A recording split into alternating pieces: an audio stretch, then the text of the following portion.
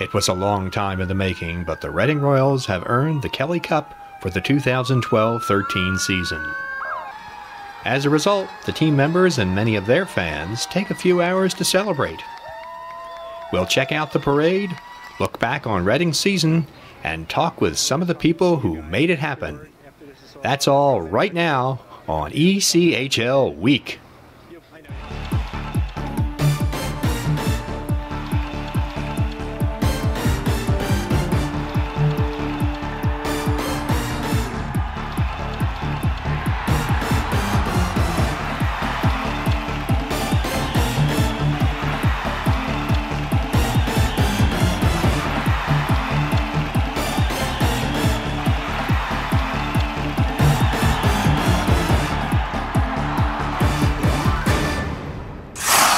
ECHL Week comes to you this week from Reading, Pennsylvania in the Sovereign Center, where the Reading Royals and their loyal fans are celebrating the 2013 Kelly Cup Championship.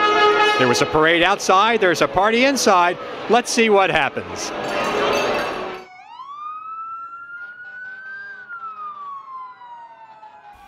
It took 12 seasons of ups and downs, highs and lows, elation and heartache. But the Reading Royals have finally won the Kelly Cup for the first time. And when you win the ECHL Championship, that gives you the opportunity to celebrate a little bit. That's what the Royals did. On a very warm springtime afternoon, all the members of the Purple and Black, both those who wear uniforms and those who don't, capped off their record-setting season with a victory parade and celebration at their home rink, the Sovereign Center in Reading. The parade kicked off at a shopping center parking lot a couple miles away from the arena in neighboring Wyomissing, and then traveled down Penn Street to the Sovereign Center. The parade route was lined with thousands of cheering fans, anxious to celebrate the team's first championship. A Reading Fire Department ladder truck, one of the arena's Zambonis, and a couple of four-wheelers for the mascots provided the special transportation. There was also a flatbed truck with the traditional crushed car, along with fire and police escort vehicles to round out the spectacle.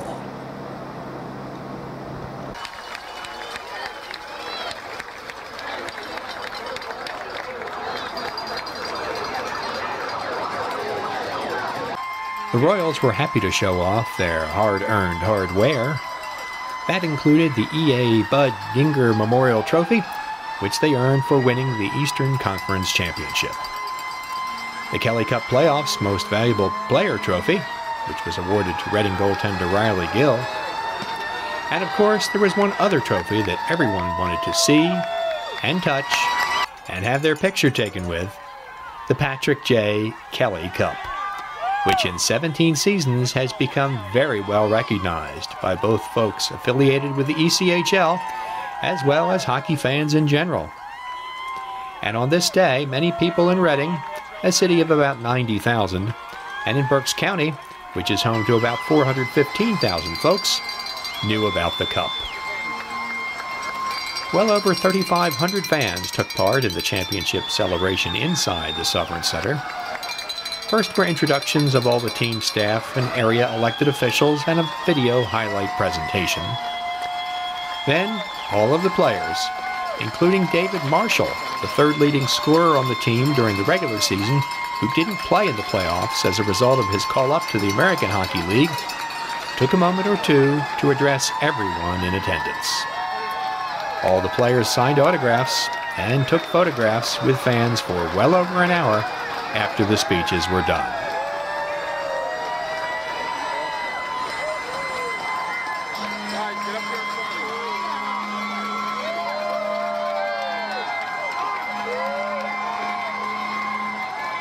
It wasn't nearly enough that Reading had a club record 99-point regular season and was the top-seeded Eastern Conference team entering the playoffs.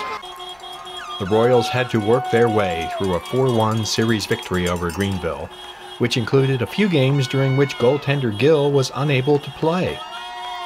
They then persevered in a 7-game battle which eliminated the defending Kelly Cup champion, Florida Everblades. Reading pressed on through a 5-game nail-biter of a series against Cincinnati, in which 4 of the games were decided by a single goal, and 3 of those went to overtime. And to cap it off, the 5-game final series win over Stockton, which included one of the most memorable games in Kelly Cup Finals history. That game, Game 1, featured 6 goals in the final 14 minutes of the third period, 3 by each team, and had both teams scoring in the final minute to set up an overtime which made a hero of Reading's Nikita Kashirski, who scored the game winner.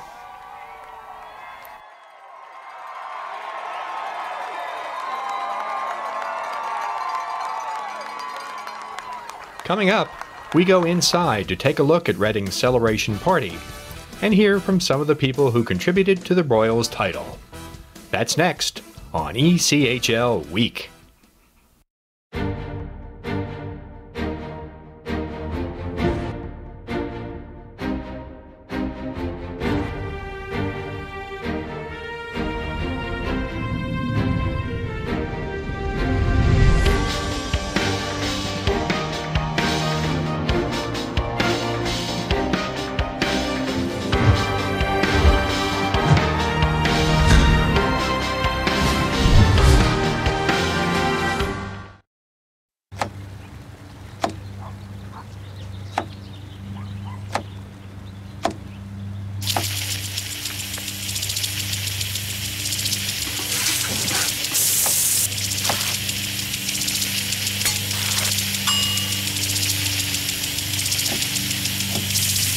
Clean kitchen surfaces, utensils, and hands with soapy water. 1 in 6 Americans will get sick from food poisoning this year. Keep your family safer. Check your steps at foodsafety.gov.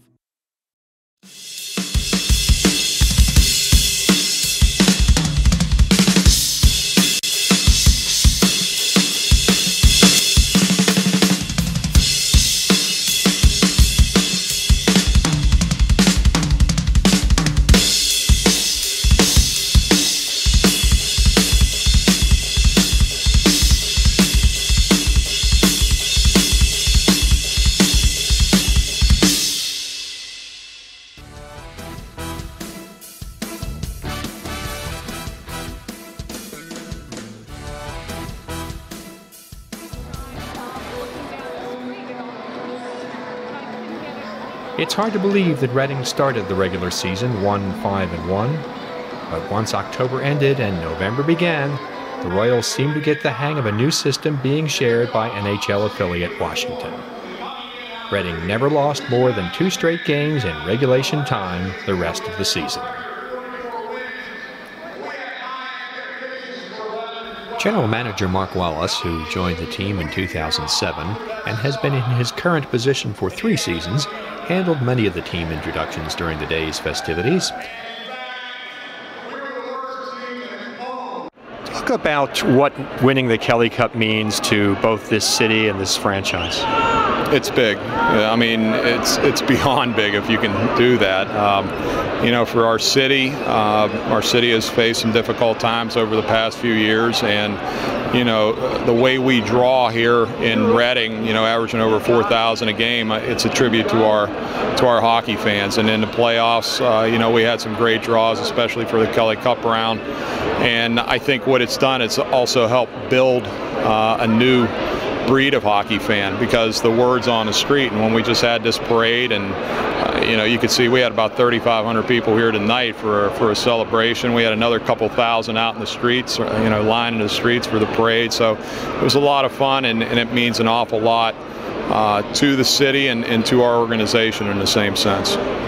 At the major league level, a lot of times championships teams see a bump the next season. Do you anticipate that kind of thing for Reading?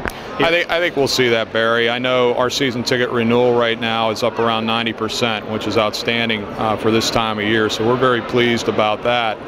And the folks that may not be coming back, they may be dropping to a partial plan, or they may be moving or something of that nature. So I think our customer service has been exceptional this year. We've gotten a lot better in that area. And I think the biggest way we can improve and improve quickly is reaching back out to the corporations to start purchasing season tickets or start doing the big group outings with us once again. can. And again, with the excitement that we generated during this past season on the ice, and some of the neat things that we do to, you know, have promotions and giveaways and things like that, there's a buzz going right now, so we want to capitalize on that. You must be very pleased of the job that Larry Corville and his staff have done in putting this team together. Not just this year, but in the last few years they've been getting better and better and had some trouble in the playoffs, but overall it's been a successful team. You've been in the playoffs a lot, and of course this year it's culminated with a championship. Larry is phenomenal as a coach, and you know, we hope to keep him for a long time, but besides what he does with X's and O's on the ice, it's what he does off the ice to recruit players and to bring players here. And you know, we lost some significant talent in you know, the Grubauers and the Comries and the Urbans, and then he quickly replaced them, you know, with a Riley Gill, with a Mark Matera. You know, Pat Weller coming down certainly helped. Nikita Kashirski coming in and helping like he did, and that's because of Larry. And Larry's a credible coach in pro sports. I'm not going to say just minor sports, and he will someday get his opportunity, but he is building quite a resume for himself, and I'm hoping we can keep him here for a long time. And having said that, do you think that this is the opportunity for Reading to really put itself on the map in terms of the ECHL? It's very difficult to do because there's so much player turnover from year to year, but as far as the on-ice product, could this be the start of something great? Well, I think so. I think we've always had a good on-ice product here, and we kind of sit in a market where there are a lot of American Hockey League teams who are able to take from us, because we're only 4 or 5 hours from about 6 or 7 teams, and that's a quick commute, you know. And when you're here in the Northeast, as we are, and you have an American Hockey League team who needs a player and takes them for 3 games, 3 weeks, whatever it is, it hurts your roster. But this year, I think what kept us together was obviously the affiliation with Washington and Hershey, and being able to have those signed players here playing for us. And you know, there's no question that affiliation certainly helped us in regards to having the success that we did. As the clock ticked down in that final game against Stockton, what went through your mind? I was so happy for our fans. You know, a lot of them, they understand the sport, and I think they've come to understand this particular business at this particular level, that you don't necessarily hold on to a player forever. But now they've kind of attached themselves to a Tifu, and you heard Mark Thompson say Tifu played every single game that we played this year. I think it was 94 games the guy played in. That's amazing for a hockey player without an injury. Come on. And he plays hard. It's not like he's shying away from stuff. He plays hard, and so they've attached to him. There's no doubt about it, and he's kind of become the face of our players. There's no question about that. But I really felt good for the fans, and obviously for the players, being around them and seeing what they go through and the efforts that they put in. And you know, for some of these guys, this may be the highest level that they get to, and to win a championship, it's tremendous. It's something they're going to have forever.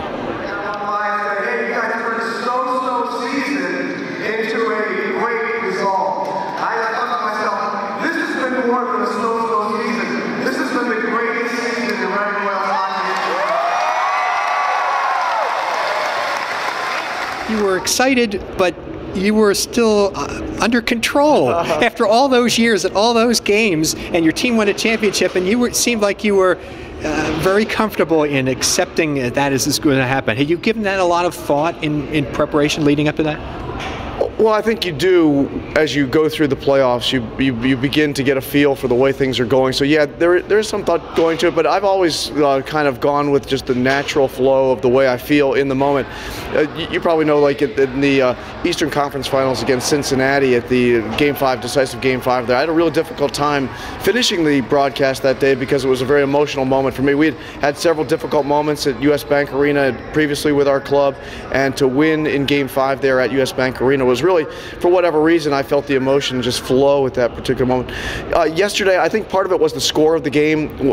I'm not going to say that it was dispositive after the second period, but you're up 5-0 going into the final period, and I think it gave us time to kind of recap mentally what had occurred over the course of the season, and you didn't have the tension of the hockey game itself. And for me personally, I wouldn't say that it was anticlimactic to come to a decisive Game 5, but in a weird way, it was one of those circumstances where the emotion had kind of like dissipated a bit over the course of the series against Stockton, to the point where my biggest thought was the people who had been around the Royals for a long time, and the joy that they would be experiencing as a result of this, and ultimately going down and congratulating the players, because, as you know, Barry, it's all about the players. The players go out and they do it.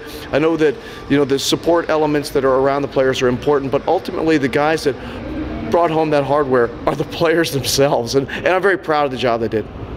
Zane Collings is Regional General Manager for SMG, the Facilities Manager for the Sovereign Center, and co-owner of the franchise, along with the Berks County Convention Center Authority. We started 12 years ago, and we've been through a number of different coaches, but Larry Corver put together a phenomenal team that led us to bring the championship. For a city like Reading, it does mean a lot, and I think the turnout tonight kind of exemplified, if that's even a word, emphasized the importance of the cup to the town. You know, sometimes minor league hockey, you know, the championship, but not here in Reading. It really meant something. There's probably 4,000 plus people here tonight, and I couldn't tell you how many people were outside for the parade, not only here in Reading, but West Reading, Wyomissing. So, you know, a lot of heartfelt fans, and being in the room with the guys on Saturday night, their determination to get this done, they were all business, and boy, they can certainly enjoy a championship. Up next, the coach and some of Reading's players have their turn at the microphone as ECHL Week continues.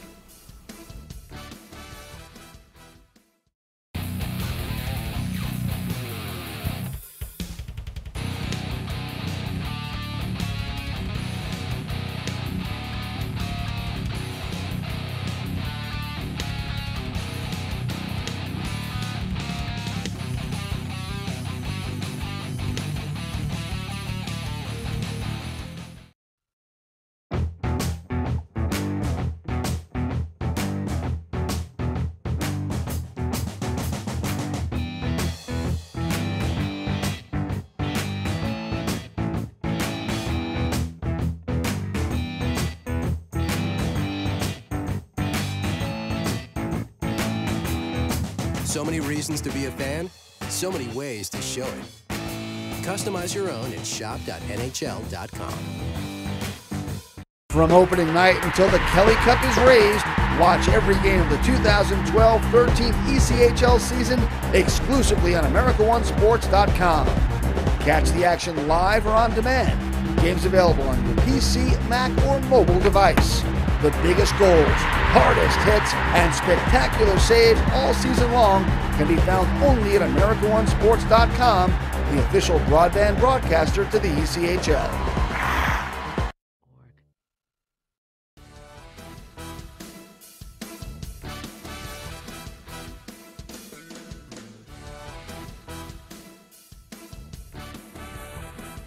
And one of the most memorable activities of the afternoon was a performance by goaltender Marco Wuya, who at the request of his teammates rapped a tribute to the Royals which featured an imaginative word to rhyme with cup, as in Kelly. Perhaps it wasn't in the best taste, but the fans loved it. Of course, one of the biggest receptions was reserved for Captain Yannick Tifu. Despite spending less than 2 seasons with Reading, the 8-year pro has become a fan favorite. And why not? He led his team to the ultimate ECHL goal, not to mention that he led the team in scoring during both the regular season and the playoffs. Tifu, who's played with 6 other ECHL teams, as well as a few clubs in the AHL, said right after the conclusion of the playoffs that he intends to return to Reading next season, a fact that Royals fans will no doubt be pleased to hear. I even said to the people taking the picture, I was like, are you guys done? I just want to enjoy the moment. And I was just excited, but Mr. Kelly was really nice about it. He's like, you just told me, enjoy the moment. It's a great moment, and you deserve it after all those years. So it was just a quick, shaking a little bit. Wanted to get out of there and just go celebrate with my teammate. But yeah, it was kind of funny a little bit. It's blurry a little bit at some point, everything goes so fast. I told Tiffany and my parents after, I told girlfriend and parents that, it was kind of a hard time a little bit to just remember and go realize what was going on. I think it's going to kick in maybe in 2-3 days, but it's been a great journey right now. everybody says that it takes some time, and it should take time, don't you think? Because you've been working for this, not just this season, but your whole career to get to this point where you can say you're won a professional championship. That's not something that you can kind of snap your fingers and say, I appreciate what's going on here. Oh no, I'm pretty sure. I mean, like I said, I talked to Weller a little bit. He's been around for a long time and won a couple. And I talked to Ethan and Cash, and it's stuff that doesn't kick in right away. Like the first 30 seconds when the glove goes up and you're just in the pile. You're just trying to enjoy it, but at the same time, you don't really know what's going on. And then when I raised that cup, it's kind of weird. I don't know how to explain it. It's just I couldn't hear the fan. I couldn't hear nothing. I was just in my own world. And then today, when I was walking out of the plane today, I kind of realized a little bit more. I sat back and I say, wow, like what we accomplished as a team is unbelievable. And it's just right away you're not thinking about nothing else than just what just happened, and you want to celebrate, be with your family. It's kind of your second family. You live 8 months with those guys, so we just wanted to enjoy it as a team, and then it was a great moment.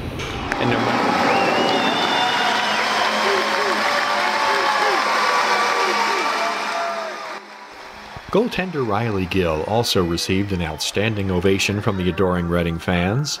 The Northfield, Minnesota native posted numbers that are still hard to fathom, especially when you consider that during the first 4 months of the season, the Royals also received excellent goaltending from both Philip Grubauer and Drew McIntyre before they headed to the AHL.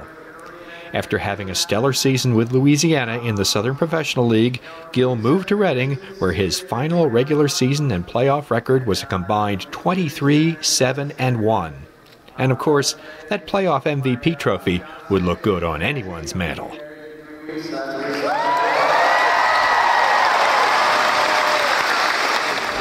Many call-ups throughout the year that I turned down just because I didn't think it was the right circumstance for me or situation. I wasn't going to get a lot of playing time, and Reading gave me a great opportunity to come in and play right away, and I took the horns and ran with it, and it worked out for me pretty well.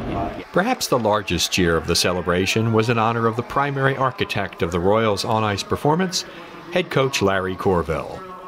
Corville took over the coaching reins midway through a miserable 2008-9 season, and since then, the team has finished every season at least 8 games over 500.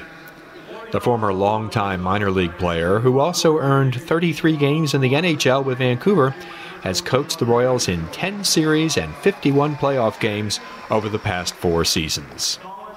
This season, he juggled 48 players during the year into a championship lineup.